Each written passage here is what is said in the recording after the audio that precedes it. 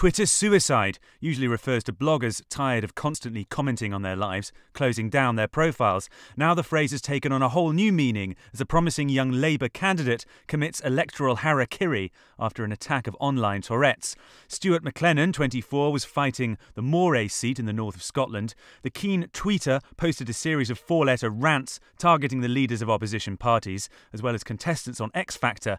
Perhaps more surprisingly, he referred to elderly potential voters as coffin dodgers and even swore at veteran Labour MP Diane Abbott. The way Labour handled the scandal provoked a storm of criticism from, among others, SNP leader Alex Salmond. For a candidate representing a political party to insult all of Scotland's old people is the most extraordinary thing.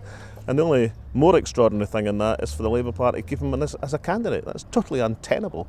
Mr McLennan was initially backed by the Scottish Labour Party before Gordon Brown had a look at his Twitter page and decided he had to go.